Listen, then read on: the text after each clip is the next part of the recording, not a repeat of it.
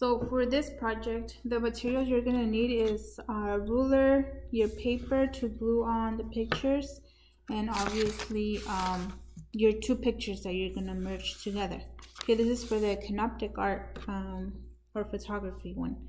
So I'm gonna you have to start by measuring the paper to be able to fit your two pictures. Okay, so the paper, if you came to pick a paper, it might have been a little bit too big, so you might have to adjust it.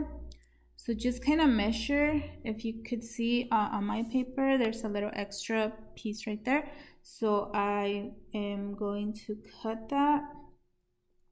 And you don't necessarily have to cut it right now, but just to make sure that your pictures fit, make sure you measure with the paper.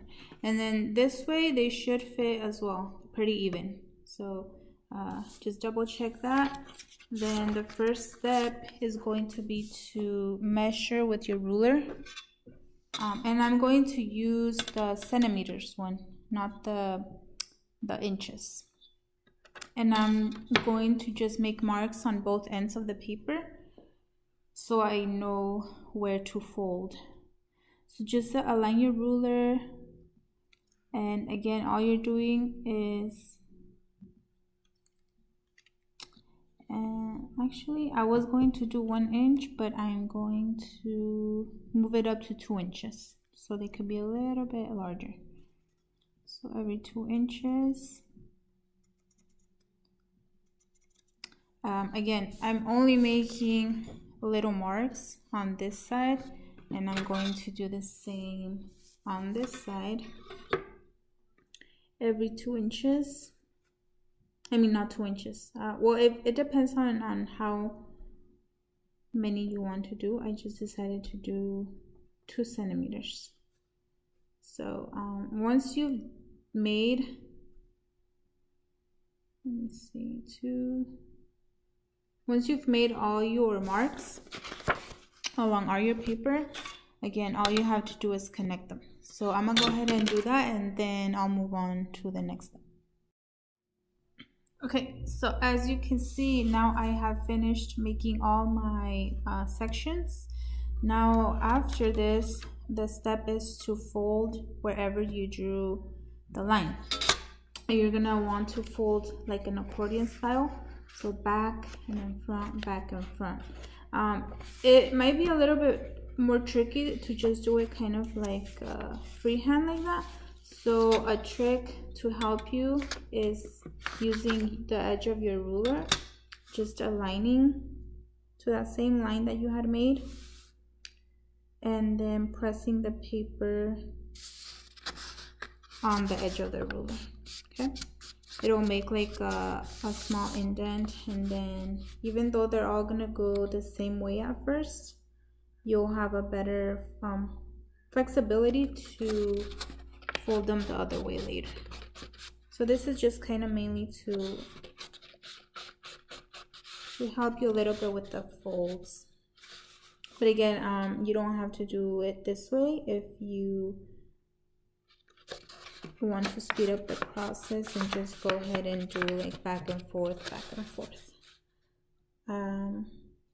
Yeah, I prefer this way because sometimes when I'm just folding freehand, I tend to go a little bit offside. Okay, so I'm gonna continue doing this, and then I'll show you what the next step is.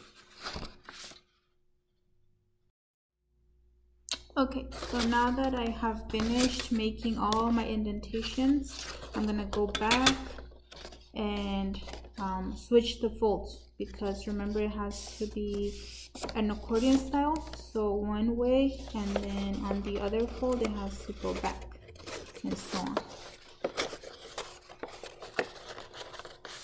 like that, and then front, and then back. Okay, so again, this step, like the first step I did with the ruler, you can see that it just kind of indents the folds. It helps to do the accordion a little bit easier than if you just start folding it just like that right away. So I'm gonna finish doing this, and then I'll show you what's next. Okay.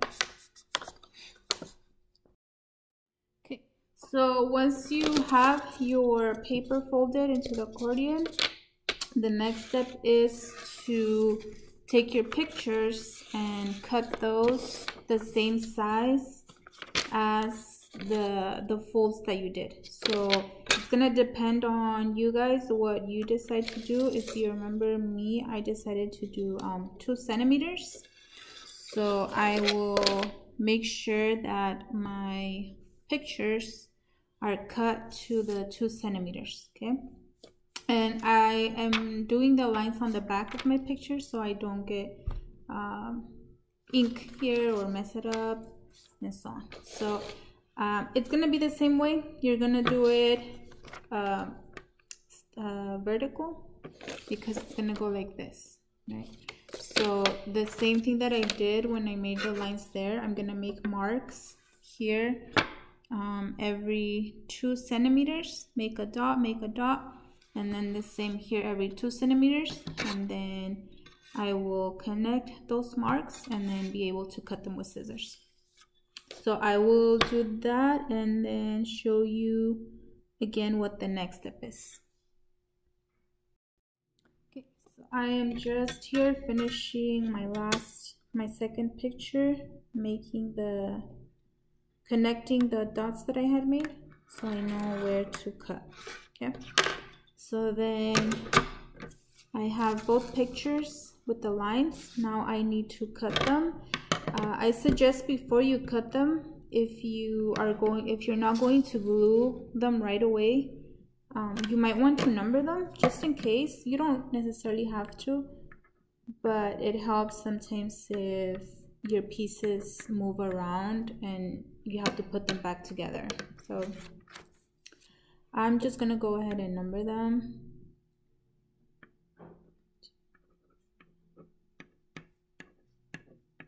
So I know which one comes first, second, third.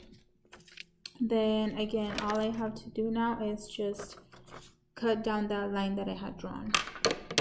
Okay. So I'm gonna start cutting and then pause the video and come back to show you how to glue them, which we're almost at the last step. And you just want to cut them as carefully as you can so that they fit exactly the space that you have in your accordion. So I will finish doing this and then I'll be back to tell you the next step. Okay, so now that I've cut both my pictures, I have them ready here in order. We're gonna start gluing them to our accordion. But you have to make sure first, before you start gluing, to make sure you have the same amount of spaces for each strip. So if I count mine, I have 1, 2, 3, 4, 5, 6, 7, 8. 1, 2, 3, 4, 5, 6, 7, 8. So 8 strips of each picture. That means that I have to have the same amount here. So if I count 1, 2, 3, 4, 5, 6, 7, 8, that will be for one picture, and then I count on the back of that. It's 1, 2, 3, 4, 5, 6, 7, 8. So that means that I have an extra strip here. So if you have an extra, just go ahead and cut it off so it doesn't bother you later when they're all glued. It's just way easier to just cut it de una vez.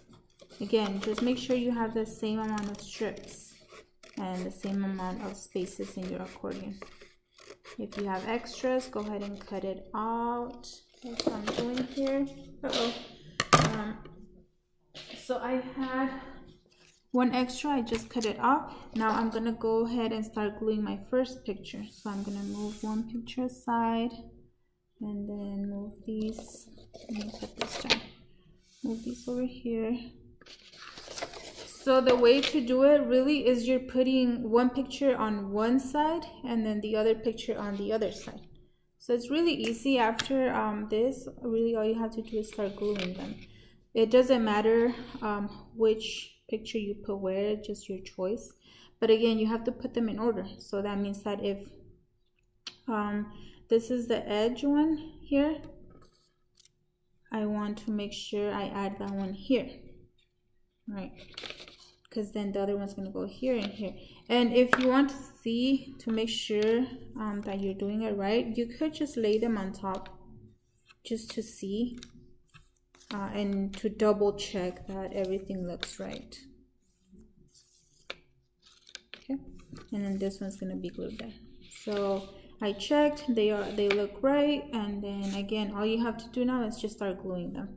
So I'm gonna go ahead and take these back again because I'm gonna be picking up my paper and I don't want them to fall. So move them a little bit more. I'm gonna go ahead and start on this side then, and really all you have to do is just put some glue on your magazine or your picture. Try to add enough so that they do stick. If you have, if you took the pictures from the class, the ones that I had laminated, I haven't tried how well they stick with the glue stick. So hopefully they do stick well. Just make sure you do add enough. And then just glue it as close to the edge as possible. Make sure you press it down so that it sticks well. And that's it. Eventually, well, after, you're just going to be doing the same thing on each of the other one. So remember, you're skipping, so if this was flat, you're skipping one white space and then you're gluing it on the next, and so on. Okay, so I'm gonna go ahead and finish doing this and then show you the final result, how it looks at the end with both pictures. Okay, I'm gluing my second one here.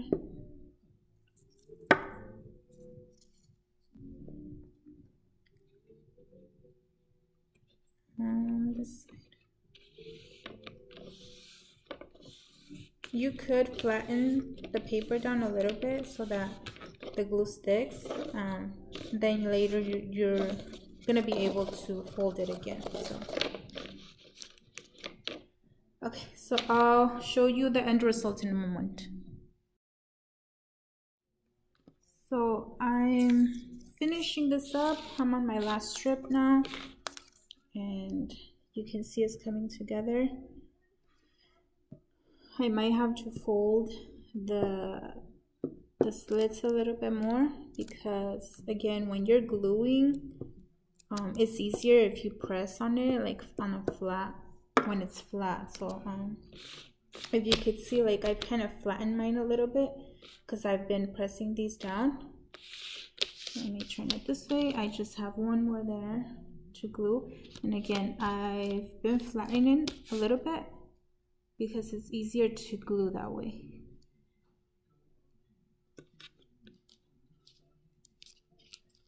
And this is my last strip.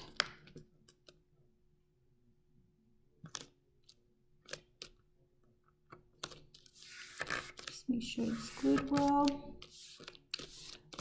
If you notice, like some of my white paper shows, it's because I didn't glue it as close.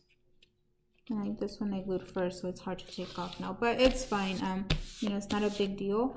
So again, once you've finished, you could kind of see both pictures. Maybe pull up the little camera a little bit more at the same time. And then all you really have to do is go back and kind of fold it a little bit better, or how it was. Again, my glue is pretty fresh right now, so I don't want to mess it up that much. So you might want to maybe wait a little bit while it dries. But I'm just, you know, doing this either way. To kind of show you. But yeah, it is a bit trickier if it's still kind of fresh, the glue.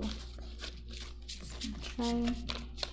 And then remember, you could do this as well with any of the pictures you have at home that you don't mind cutting. And yeah, it's a good, just kind of like a fun DIY to do if you are kind of tired of just doing online stuff. It'll give you something to do, some busy work. But yeah, that's, let me lift it up. That's kind of the final result. Again, when you look at it, if you look at it on one side, you see one picture. And if you flip it the other side, you see the other picture. Okay, so that's kind of the main goal, to get this illusion of two pictures in one. If you wanted to glue this down on a separate sheet of paper, or like a cardboard or something, you could just make sure, you know, it's the same size. And then you would want to glue either with Elmer's glue or hot glue on the folds that touch the paper, so that it kind of holds it together. If you just leave it like that, I mean, it should be fine for a while, but it's more secure if you glue in between there. And that's it. So that is one of the projects that, again, you can do if you want to substitute it for one of the other online projects. And then I'll show another tutorial on the weaving one. Okay.